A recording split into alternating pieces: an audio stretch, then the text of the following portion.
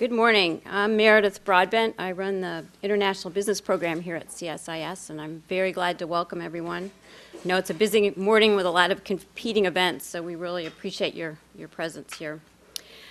We're here to hear from Chairman David Dreyer from the House Rules Committee, and he's got some legislation addressing the prospect of free trade agreement negotiations with Egypt.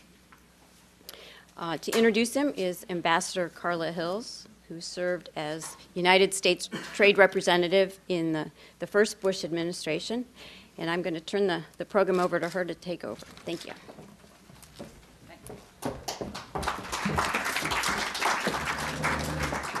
Thank you, Meredith. It's a great pleasure always to be at CSIS. And Meredith Broadbent has done a terrific job. I hope each one of you have a copy of her report.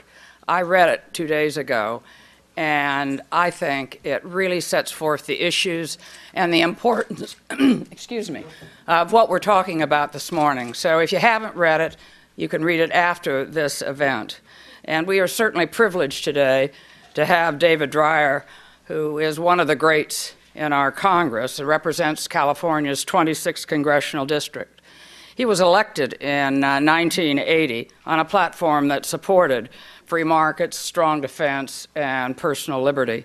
And he's remained true to those principles. He has voted for every free trade agreement that has been presented and has supported the president's trade promotion authority regardless of whether the president is a Democrat or a Republican. And as you all know, he chairs the powerful House Rules Committee, a committee that he's served on since 1999. Unlike the Senate, and maybe all of you know this, the House does not have unlimited debate. So the bills go through the Rules Committee rather than going straight to the floor when they are reported out of a committee.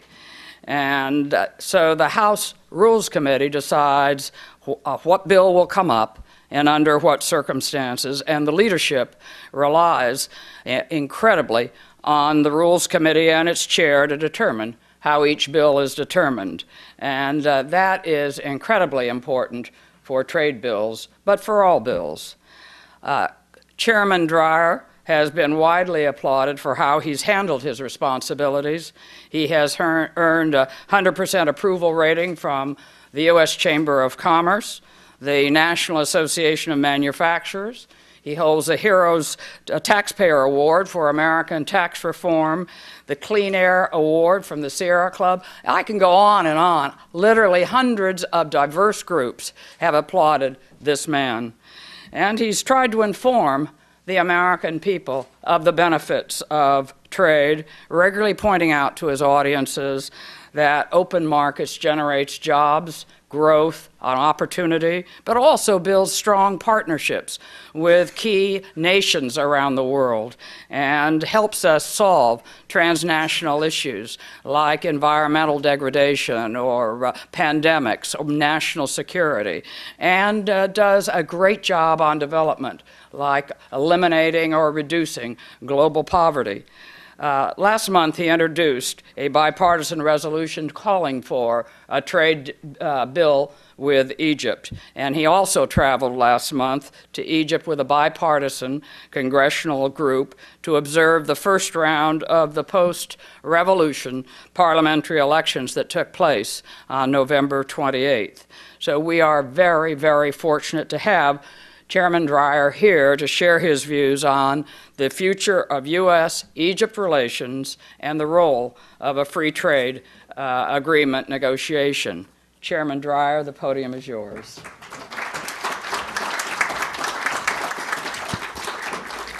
Thank you very much, Madam Ambassador. As you talked about all these diverse groups that support me, I'm just reminded, I guess I'm making an attempt to be all things to all people, which I know I will fail at ultimately, but you're very kind. Carla has gone through the fact that I'm chairman of the House Rules Committee. I'm pleased to be the chairman of the California Congressional Delegation. I'm chairman of a group that I'm going to talk about, a commission called the House Democracy Partnership. But my real claim to fame is that I'm the chairman of the Carla Hills Fan Club, which is my most important position. And I want to say that it's great to be here with Meredith and Thelma, her former colleague, and so many people who, for such a long period of time, have understood the interdependence of economic and political liberalization and the fact that, as Carla just mentioned, not just the economic benefits, but the geopolitical benefits that exist when it comes to the issue of breaking down tariff and non-tariff barriers around the world. I thought that, first of all, let me say to those, I know that Joe Robert was very involved here at CSIS. I know that that service is taking place right now, as Carla has just reminded me, and obviously our thoughts and prayers are with his family. And I said to Carla, while she chose to be here, that he very much would have wanted her to be here, working hard on the goals that CSIS has had. And I just want to say that the work that takes place here is very important. I'm privileged to be a member of, I'm embarrassed to say I can't tell you exactly what group I'm on, but I'm on one of your boards. You work me very hard on it, and obviously I'm engaged in it every single day, as you can tell. But I'm still privileged to be part of it, and was asked several years ago to do that, frankly, by David Abshire, and I'm very pleased to have an association with CSIS. And I will say that this study and other work that you all do really plays, as you know, a big role in public policy and a role in the decision-making process in the United States Capitol. And so I appreciate the very, very intellectually rigorous arguments that you have put forward. Let me take just a few minutes to talk about. I'm gonna just. I hesitate to give you a travel log of my travels over the last couple of months, but I'm going to touch on some things because they all are interrelated and they come down to what it is that we're here to discuss today. In September, I went to Egypt as part of the House Democracy Partnership, which is a commission that my Democratic colleague David Price and I established 7 years ago this coming March. And the goal of the House Democracy Partnership is to look at new and re-emerging democracies around the world and engage in institution building, specifically the legislative branch. And we know so often that leaders, members of Congress, have a tendency to go into countries and they'll meet with the president or the prime minister and a couple of other ministers, and then they have a tendency to leave. And it's important to realize that one of the key things for us to do is to make sure that we develop strong, independent legislative bodies in countries so that they can have an opportunity for oversight of the executive. And since legislative bodies are, in most every instance, the direct tie to the people, it's a very important part of representative democracy. And so we, in the 1990s, had a commission that I was part of that was focused on Eastern and Central Europe following the crumbling of the Berlin Wall and the demise of the Soviet Union. And we went in and we spent, these parliaments in Warsaw and Hungary and Poland, in Poland and Hungary and other countries in Eastern and Central Europe. I do know that Warsaw is not a country, by the way. I'm sorry, I just said it. But I will say that that as we look at the countries in Eastern and Central Europe, they had parliaments that were simply a rubber stamp for the Soviet Union. So the idea of things that we saw as common sense being developed is what we took on back in the early 1990s. The commission lasted about 4 or 5 years, but it was successful at helping to build the parliament. So after September 11th, we thought that the idea of recognizing that the development of institutions is going to be critical to dealing with the challenge that existed in this decade, we needed to do what we could to look at countries where we have new and re-emerging democracies. And we're partnered with 16 countries around the world, going from Mongolia, Indonesia, East Timor, Haiti, Peru, Colombia, Liberia, Kenya, Lebanon, Kosovo, Macedonia, Ukraine, and Georgia, and Afghanistan, Pakistan, and we just established a program with the Council of Representatives in Iraq. We're looking now at South Sudan and several other countries, but obviously the Arab Spring has been an exciting new potential opportunity for us.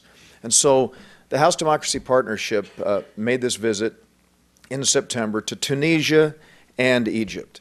And when I was there, I said to my staff members who are here with me today, I said, you know, what we need to do is we need to introduce a resolution and begin moving towards a U.S.-Egypt free trade agreement. And it was received very enthusiastically. The American Chamber of Commerce has been very supportive, and we appreciate the great work of the AmCham in support of that. But I'm happy to say that throughout the country, I mean, regardless of where people stood, there was an enthusiastic response to the idea of our embarking on a trade agreement with Egypt. And so it went extraordinarily well, and we obviously were looking at the wake of the revolution and the ouster of Hosni Mubarak and the prospect of the elections when I was there in September. And I was asked by our great ambassador, Ann Patterson, to come back for the elections, and we did. And I will say that there's another trip that I took that is very closely intertwined with this, and I was in Latin America. I visited 6 countries in Latin America as we were looking at the work of the House Democracy Partnership, and I went to El Salvador, and we all know about the challenging relationship in El Salvador, the difficulties went through in the 80s, for those who are old enough, the 80s and the 90s. And a message that I found in El Salvador was that in that country we see today the FMLN, the Farabundo Martí National Liberation Front, governing, the president and the speaker of the parliament in El Salvador. And the reason I say that is that they were the absolute adversary of the United States, and the idea of seeing them embrace democracy and the rule of law is a very important thing. And one of the statements made to me by a Peace Corps volunteer in El Salvador was that Salvadorans have varied views about the nation's past, but they all share the same vision for the future. And when I shared that statement with Secretary Jeff Feltman, who is the Assistant Secretary of State for the Middle East and North Africa, he said to me, in talking about this trade agreement, he said, the interesting thing is, if you look at El Salvador and you look at Egypt, he said, the thing is that Egyptians have 50 or 60 different visions for their future. And the idea of a free trade agreement will create an opportunity to allow Egyptians to rally around a common goal regardless of where they stand on the political spectrum. And so that lesson, the lessons from Eastern and Central Europe and the lessons from this hemisphere can play a role in doing exactly what needs to be done here. Now, I will say that I was very pleased, having led this International Republican Institute, the IRI Election Observer Team, to see how well the election went. I mean, it was extremely inspiring, and I can share with you these things. We have a tendency to take elections for granted, and I'm on the board of the International Republican Institute, and so I've been able to participate leading election observer teams around the world. I've never been more inspired than I was in Egypt. This was, and there have been lots of inspiring opportunities to see this around the world, but this is the first time in 7,000 years, basically world history. And I know people point to the 48 and 52 elections, but they're nothing. But based on what I heard from people who were around there, they're nothing like the election that we have seen. And by the way, I mean, in 2 hours, the second round will be closing, because this is the second round of the election that's taking place today in Egypt. But for me, when I was there talking to people who had just, I mean, one man said to me, a 50-year-old man said, this is the single most important day of my life. And I said, the most important day of your life? He said, yeah, because this is the first time that I've ever been able to take any step, to do anything that plays a role in determining the future of my country that I love so much. I saw 90-year-old women climbing 4 or 5 flights of stairs at schools so that they could have the chance to vote. One judge, and the voting boxes in Egypt they had these boxes, but they covered them because they extended the election to a second day. It went the 28th and the 29th, and they had gauze over them, and they would use wax and seal the gauze on top of the opening for the box.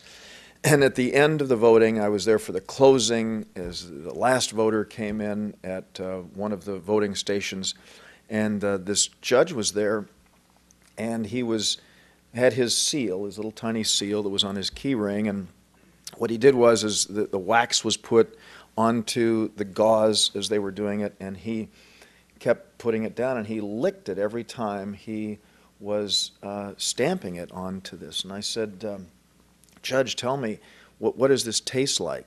And he looked at me and he said, this time it tastes like democracy. And so these anecdotes are so important in looking at the hopes and aspirations of the Egyptian people. Now, there were projections that the Muslim Brotherhood would have as low as a 10% support. One very, very prominent journalist in Cairo told me when I was there in September that the Muslim Brotherhood would not see their vote exceed 10%. I'm not going to say his name because obviously he was very, very wrong. The polling indicated that the Muslim Brotherhood, the Freedom and Justice Party, would have a vote that ranged between 20 and 40%. And we all know that if you combined the vote of the Freedom and Justice Party and the newer party, the Salafist, it's basically 2/3. And I just before coming here, I was telling Ambassador Hills and her colleagues here that I just had a half-an-hour conversation with the Chief of Staff for Field Marshal Tantawi in Egypt, General Assar, and he was constantly reaffirming the commitment to democracy and how this has to be done, and recognition of whoever wins, we have to make sure that we work with them. The point that I like to make is that democracy is not simply about elections. One election a democracy does not make. Democracy is about the rule of law, political pluralism, the development of democratic institutions, recognition of women's rights and human rights. And the message of this election that we need to make very clear is that regardless of how people voted, because I talked with people of all ages, and they said that they were voting for the Salafists, they were voting for the Muslim Brotherhood, based on one thing. They wanted jobs and the economy to grow. They weren't campaigning on an issue of abrogating agreements, treaties with Israel. They weren't campaigning on an anti-West platform. They weren't campaigning on a platform of denying alcohol or women's rights or any of that. They were campaigning on one thing and one thing only, and that is they made a commitment that they would get the economy growing. Now, we know the devastation that's taken place since February 11th when Hosni Mubarak left office, and 2 million jobs have been lost. 2 million jobs have been lost since that time, and there is understandable frustration. This is due to a lack of foreign direct investment and because of uncertainty and due to the lack of tourism that exists in Egypt. And so steps need to be taken right now to ensure that we can proceed with addressing that need that exists there. There are some things that can be done. The important point that Meredith has made, and a step that I believe we need to take as soon as possible, is to take the very, very outdated bilateral investment treaty, and we need to do what we can to update that and proceed with our work on that. And obviously the idea of a free trade agreement is not going to happen overnight. Carl and I were just talking about the fact that we'd worked on the Panama, Colombia, and Korea deals for many, many, many years, and we all know it took over 5 years since the signing of those agreements to have them pass the United States Congress. Now, that's not, thank God, what it takes for most agreements, but they all take a while. And So it's going to be a while before we get to this, and that's why a so-called FTA light, it seems to me, is a very important thing that we should be doing and that we should work on. And so I hope that we will be able to do that. I also think that there needs to be recognition that Egypt is an exciting country with a tremendous potential. Tremendous potential, and I learned a lot of this when I was meeting with the American Chamber of Commerce, and I happen to like to drink Coke Zero, and I find Coke Zero in foreign countries more than I do in the United States. I just happen to like it. I mean, it allows me to eat 6 Mrs. Field chocolate chip cookies if I drink a Coke Zero.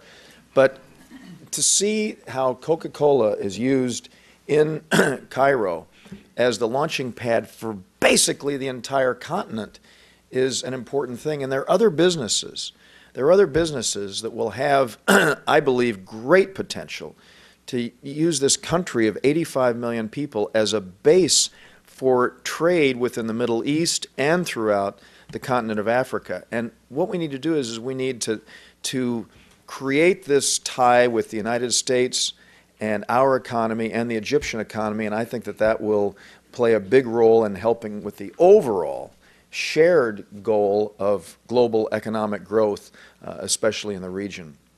And so engagement is now more important than ever. And I mean, and I made a commitment to do that. I'm going to be going back to Egypt. My plan is to go back to be a witness for the presidential election, which I was just told by General Assar this morning that the election is scheduled for around June 20th.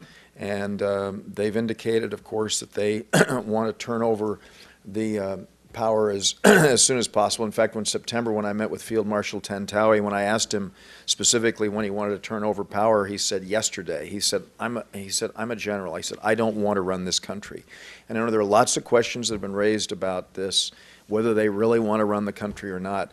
But I do believe that we need to recognize that there is going to be a presidential election. A constitution is going to be put in place following these parliamentary elections.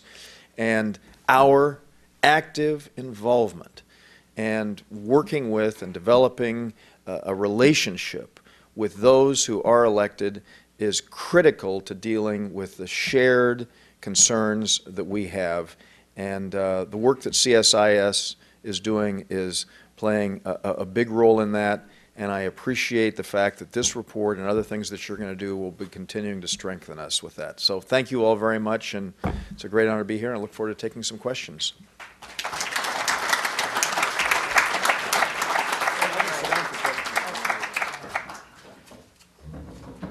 I'd love to take some questions.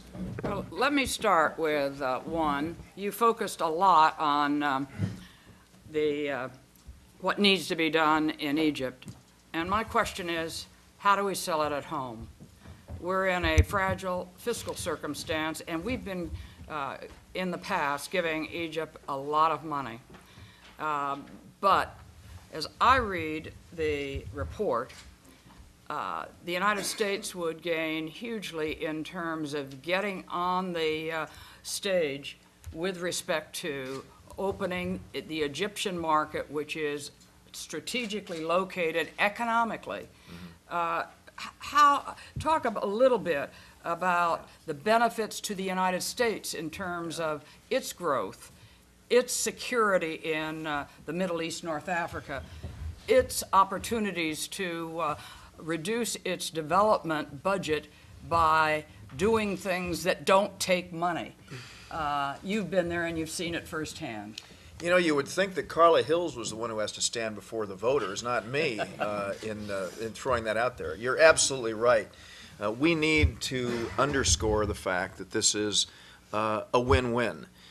What is it that can be done to let the American people know? Well, for starters, as we know, Egypt is the recipient of the second largest foreign assistance package, $1.3 billion in the world that we provide.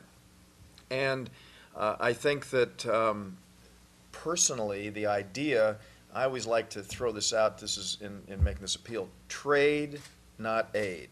I prefer trade to aid. And the notion of, you know, economic growth in Egypt when they're dealing with so many problems today is something that can appeal. And I always say, when you've got 85 million consumers, and if you think about the fact, and I was talking with Ambassador Patterson about this, what would be the immediate benefit in Egypt right now if we were to proceed with an FTA? Well, the automobile industry in the United States would be an immediate beneficiary of this, because right now Europe is exporting greatly into Egypt. And for us to have an opportunity to compete with that would be a great job creator for organized labor here in the United States. And this is, I mean, I look at Thelma and with Meredith here, this has always been such a point of very, very great frustration for so many of us, and of course Ambassador Hills, and that is the fact that organized labor doesn't recognize that rank and file union members are the greatest beneficiaries of these market opening opportunities for us. And I think that that industry alone. I talked about Coca-Cola. There are other tech companies. Or frankly, I mean, under Mubarak, I was in Egypt in '05 and met with President Mubarak then, of course. And actually, I encouraged him to have election observers coming in just before the '05 election. He didn't respond too positively to me then, but I met with Prime Minister Najib, who I know is now in prison, unfortunately. But he took very, very bold steps towards economic liberalization within Egypt then, and I visited him in the Smart Village, which is where Microsoft and other tech companies have great operations there. The idea of expanding what is our comparative advantage in those fields, I mean, whether it's the tech area, other areas where we have a comparative advantage, I think can go a long way towards boosting it. And this is something that we all find, those of us who travel internationally around the world, people want to have access to U.S. goods and services. Consumers stop me on the streets and say, we would love to have more American products here. I mean, I got that in Mexico when we were debating the North American Free Trade Agreement. I find it all over the world. And in Egypt, I found the same thing when I've been there recently. They want to have access to it, and they love the idea of having a tie to us. So what it says is they want to have access to it. What does it mean? It means they want to be able to purchase U.S. manufactured goods and our services. And so that's the argument that we need to put forward, is it's a great new market for us that does not exist today as well as it could. And we're losing out because Europe has an arrangement. That's exactly So let's go to the floor. I don't want to, I saw a lot of hands go up. Thelma. Well, Thelma, you get first crack. Thanks. We often in FTAs focus on the difficult part, how long it takes, Right. how difficult it is in Congress, how difficult the implementation process By the way, it's is. gotten a lot harder since you left, Thelma. I just want you to know that. No. But I think we lose sight of the fact, in my view anyway, the most important things about FTAs is the process of negotiation, because countries do things unilaterally while they're in that process. Mm-hmm. FTAs generally have a multilateral context. They Right. get countries to see what their broader obligations might be. And so I think the process, just getting into the negotiations and working toward ticking off each kind of part of the agreement is almost as important as reaching a conclusion in 5 years after difficult Right. fights in Congress. So what do you see as the best way to kind of jumpstart that beginning and focus on the benefits of the process rather than the disadvantages that you might face later Yeah. as you focus Yeah. on the implementation process and the concluding elements of it? NAFTA was a good example, and I think all these FTAs, most countries undertake those obligations through various other avenues, GSP, Right. et cetera, during the process Right. of the negotiation. Well, I mean, it's a great point, Thelma, and you're right. I mean, I would argue that this, first of all, this idea has been thrown out in past years, and I got my colleague Congressman Gregory Meeks to join with me, who's a great free trader, and he's a co-sponsor of this. I should say that my colleague John Kerry was just there this past week. And I'm hoping very much, I'm going to talk to him about the idea of making this a bicameral, bipartisan effort and so in light of that, I think that just the idea of talking about this, and I found this with introducing other FTAs I have a U.S.-Georgia free trade agreement, and as we know about the challenges that exist there, and we talk about the geopolitical ramifications of it along with the economic benefits, and so just the step of introducing it has had a salutary effect on many areas, and I think that, again, as Secretary Feltman said to me, since there is such a diversity of the vision that Egyptians have, the idea of being able to rally around this can go a long way towards helping it. And the other thing is Meredith's work. I mean, her work product, focusing on the bit and any other incremental steps that we can take in this process of getting ultimately to an FTA will bring, again, immediate benefits. And I'd like to think that we've been able to, just by introduction of this, been able to have a positive impact. Because, again, I will tell you that I met with a wide range of political parties, and people with very diverse views when I was in Egypt, and I always talked about the FTA, and no one said, oh, we can't do that. No one told me that they were opposed to it. I mean, people were enthusiastic about it. And so I think just the idea of, frankly, just talking about it and pursuing it, saying that the United States, there are people in the United States who want to pursue this, and then GSP and other things and the bit, updating, those kinds of things I think can take place, in the process itself. Of course, to ultimately do this, we've got to get Trade Promotion Authority back too, which is another big battle. Yes, please. Would you state your name and affiliation? Thank you. I'm Brian Riley from the Heritage Foundation.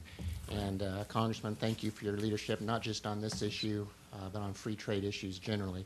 I'm looking at page 7 of Meredith's study in particular. He doesn't have to answer that question. What's the question? I What's noticed the question? No, I don't know. I'm just Okay. kidding. about half of our imports, if I'm reading it correctly, from Egypt are textiles, cottons, textiles and apparel. And my question is, free trade agreement's a great idea. There's no reason the U.S. couldn't just get rid of our tariffs on textiles or shoes or products like that. I think many of us in this room, including at that table, would probably agree that that would be a good idea in our interest. My question specifically is, things have changed a lot since you were elected in 1980. Congressionally, among your colleagues, would there be any chance of the United States moving in that direction? Thank you. Well, I mean, I would say that the changes since 1980 have been positive. They've been positive in that there is a recognition of shifts that take place. I mean, Professor Michael Porter at Harvard has done this great study in which he looked at, throughout history, movements not only taking place within the United States but globally. And so there is recognition of these shifts. So, my colleagues in the Congress who represent what has been over the last several decades, I mean, the textile industry was obviously in New England before, but I mean, over the last several decades, the textile industry has been based in the Southeast. And now with BMW plants opening in South Carolina and all with all due respect to my great friend Roger Milliken, the arguments that have been put forward in opposition to this notion of trade, I think that we've really, well, and I just point to the votes that we had on our FTAs, the Korea, Panama, and the Colombia FTAs. And I'll give you a little insight, and I'm not going to name any members in particular, but when I've worked on this issue back, with Carla and Meredith and Thelma and others for years, we would have a block of members, Republican members, who just did not even want to hear anything of this trade thing because textiles was a big part of it. There are 89 new Republican members who were elected, and about 7 or 8 new Democratic members. I've spent a lot of time with the new members talking about the issue of trade, and I've been very encouraged to see some members who I assumed would just put up a block to any effort to do this, coming to me saying, we understand and know that this is the right thing to do. I want to figure out how I can work with my constituents to get there. And guess what? Most of these members, most of these newer members were supportive, and I think that there are going to be concerns. And we all recognize that some displacement takes place, even though we argue that trade is not a zero-sum game and it's a win-win. We know that overall. We recognize that there are some problems. But the fact that we have our members wanting to work through this thing, Brian, is, I think, a very positive thing. And I'm encouraged by that. Yes, over here, Jim. Thank you. Jim Berger from Washington Trade Daily. Hey, Jim. Mr. Dreyer, you talked about what a good idea this Egypt FTA is. The Egyptian people, the Egyptian political parties, U.S. Chamber supports it. But the last Scarlet time, Hills. you call it, yeah, well. But the last time I talked to a U.S. trade representative a couple of weeks ago, he said it ain't going to happen anytime soon. Mm-hmm. Would you bring this resolution to the floor from your committee? Or would Well, you? Jim, let me just tell you that I've talked to the U.S. Trade Representative about this as well. I mean, I talked to him just this past week. I told him what we have done, and actually Ambassador Hills, when we were in the green room just before we were coming out, recognized that in an election year, it's challenging to do this. We have just gone through three, very, very challenging trade votes in the House. I mean, our votes that we had for our 3 trade agreements. And in light of that, I'm not going to tell you that we're going to report this out because, frankly, we have, there are concerns that exist there. And so I can't tell you that this is on the schedule, Jim, but I will assure you that I'm going to continue to work with closely, and I consider Ambassador Kirk and I've talked with President Obama about this as well, and as recently as last week I talked to the President about just the overall trade agenda and how we need to continue to focus on this. And I think that the success that we're going to have with the 3 trade agreements that have passed, I think can go away towards helping us with things like a U.S.-Egypt free trade agreement and at least laying the groundwork for it. But I can't give you a schedule as to when we're going to bring this up. Yes, hand right there in the middle. Good morning. My name is Ibrahim Hussein. I am an Egyptian American who lives here in Washington, D.C. I really personally, and I am a member of the Alliance of Egyptian Americans, who are Egyptian Americans living here and active in Egyptian-American relationship. Did you vote in the election, by the way? I did not register to vote before during Mubarak's election because I felt it's a waste of time. Right.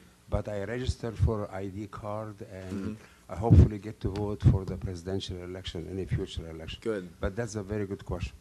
I'd like to ask about... I just wanted to get another anecdote. I mean, since I got them from so many voters there, I wanted an anecdote from somebody in the United States who'd voted. I just want to say I really admire what you had to say and fully agree. And it's beautiful to hear a congressman who have such a good insight of what's going on there. And I really love Meredith. I look at your handout here, the word hesitant policy, U.S. hesitant policy toward Egypt. And I think it's a very good description. So I hope that Obama administration will stop being so hesitant. My question is, as an Egyptian American living here, what can we do as an individual or organization to help move the issues that you discussed both here and in Egypt?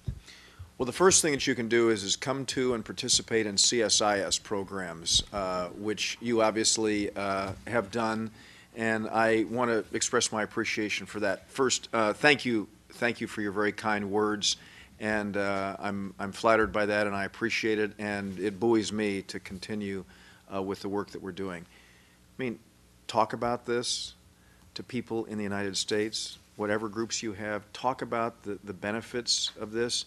Get as much information that you can from your fellow Egyptians and I would do everything that you can to get as much insight. And I think that you know, doing the things that are natural. I mean, go online and communicate with people. Write letters to the editor about the benefits of this kind of idea. I mean, just the kinds of you share this view. You're in a very unique position. You're in a much better position than I, with some constituencies, to talk about this as someone in this country. And so, I mean, if you have organizations here in the United States, we'd be happy to do anything we can to help facilitate or get information. You have Meredith's great study, so that's something that you can use as a basis for it. So, Over, yes, please. Good morning, everyone. My name is Salah A microphone is coming. Salah Awais, Towson University, and I'm engineering consultant in the energy storage area. I have 2 points here, and still they are not clear to me right now. A few weeks ago, the Minister of International Cooperation, Faiza Bunnaga, the Egyptian, she was here, and one of the points on her agenda is asking the U.S. administration to stop the U.S. aid to Egypt, and the administration declined. That's number one. It's unclear. Everybody's talking about the aid to Egypt and billions and that stuff. Here is an official comes and asking for stopping this aid, and the administration declines. The other point, which is still very unclear to me, what would be the relationship or the impact of the quiz on the free trade agreement? And how would be the relationship between the two? Thank you so much. Well, the issue of the QIZs was discussed at our breakfast at the Chamber of Commerce, and I believe that the QIZ, the Qualified Industrial Zones, is basically the really the basis from which we can build on an ultimate free trade agreement. To Thelma's point, every single thing that we do on the issue of eliminating any barriers is a step in our quest for the complete elimination of those barriers, which is what a free trade agreement ultimately brings about. As far as the issue of aid, I know that they're working with the Supreme Council of the Armed Forces, the SCAF, and others in Egypt. There is a lot of talk and the need, because of the economic challenges that exist there, for continued assistance. And there are varied views on exactly where that assistance should go. And I mean, I'm the first to admit it, having spoken with a broad range of Egyptians. There are lots of views as to how it should be handled. And I will, to be very honest, I will say that I am, and to get to Carla's original point, somewhat troubled that there's some people in Egypt who see the $1.3 billion assistance as an entitlement, and that we in the United States have no right whatsoever and to scrutinize this, or to look carefully at exactly how our taxpayer dollars are expended. And to let Carla know that I do have her message about the imperative of watching our tax dollars carefully. I have always said in my meetings with Field Marshal Tantawi, with General Assar, and the conversation I had just before coming over here, I reminded him of the economic challenges that we have in the United States, and I reminded him how precious every taxpayer dollar is, because, I mean, I have friends in Los Angeles, the area that I represent, who've lost their homes, who've lost their businesses, who've lost their jobs, and are suffering. And so the responsibility that I have as a member of Congress to oversee how foreign assistance dollars are expended is it's an important one that I take seriously, and so we are going to continue to scrutinize it. Now, having said that, I do believe that Egypt is an extraordinarily important ally. They are the leader when it comes to the Arab awakening, the Arab Spring, and I think that we will be, again, it would be a mistake for us to turn our backs, which I think some people and even some of my colleagues have advocated, and I'm going to do everything that I can to ensure that that doesn't happen. Yes, please.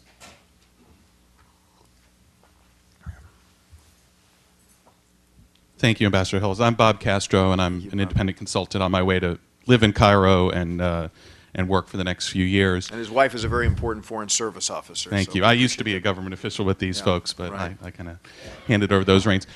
It's clear that there's not just the economic benefit both ways, but there's the strategic benefit and the potential strategic loss out if the U.S. doesn't act sooner. And Meredith brought that to light last month with a great forum with our European counterparts and the assistant USTR. But I'm also concerned about China and other potentially strategic adversaries, if you want to call them that. How much does that resonate with constituencies that you represent, Congressman Dreyer, with other members, that it's not just about the economic benefit we gain now, but every minute we wait potentially allows China or other foreign investors to gain greater influence in that region? Well, Bob, it's a very powerful one, and not to get too off topic, but I mean, yesterday I was managing the debate on the House floor for our so-called tax extenders bill, for the rule on that, leading up to my friend Dave Camp, the chairman of the Ways and Means Committee, managing that, and the issue is the Keystone Pipeline, Keystone XL Pipeline, which everyone sees in the news. And I'm a strong proponent of our proceeding with that, obviously. And China comes into the equation here. We have a very important alliance with Canada. I mean, massive trading partner and all. And understandably, the Canadians are looking for a market. And if we're not going to provide that, they are going to be doing that. Similarly, we need to take the same approach, I believe, with Egypt. I don't fault any country that looks to find a market or find a producer for a product that they want. I don't fault any country in the world for trying to do that. But as Carlos said, when it comes to automobiles and the agreement that Egypt has in Europe and the potential for us with an FTA to immediately see our vehicles have a market in Egypt, we need to get into the game. You know, I've always subscribed to that view. If we don't shape the global economy, we will be shaped by it. Now, having said that, Bob, I'm always sensitive, and the Economist coined the great term, we want to be careful about the Made in America stamp on the Arab awakening, the Arab Spring. We want to be careful about that. So that's why what I always say is we want to share our experience. We want to create an opportunity for those who are going through this great change. And I like to say also, we don't have all the answers. We just have 222 years of experience is what we want to share. I think we have time for one more question. All right, there, right there, young lady. Good morning. I'm Dawn Huschel. I'm the Egypt desk officer at USAID. Thank you. Got a great program going over there. Thank you. Thanks. I have a question about, I understand that we're having an internal dialogue on the Hill and within the administration about what we can do to advance the trade agenda in Egypt. I'm wondering what specific, given that it's a transition government and we've had several different ministers of trade that have served as our counterparts, what specific measures or what specific signals can we look for to indicate that the Egyptians are ready to begin negotiations? Well, I will, you mean negotiations on the trade issue? Oh, I mean, I believe, let me just say that, I mean, from the SCAF to political party leaders, there is a great interest and an enthusiasm for this. In fact, I mean, at the meeting that I had with the SCAF just a couple of weeks ago, I had already introduced this, and they brought this up, and they said I made a commitment to Field Marshal Tantawi in September that I would do this, so they're enthused about it. So I think that they are ready to go. I just have not found opposition. Actually, I shouldn't say that I found no opposition, because I found a little bit of opposition and concern. Actually, I had an intern from Alexandria who was working in my office, and I'm still going through the education process with her on the benefits of trade. But people in governmental positions, I found, and business people and all, certainly a very high level of this. So I think they're raring to go. It's up to us to, I think, move this as quickly as we can.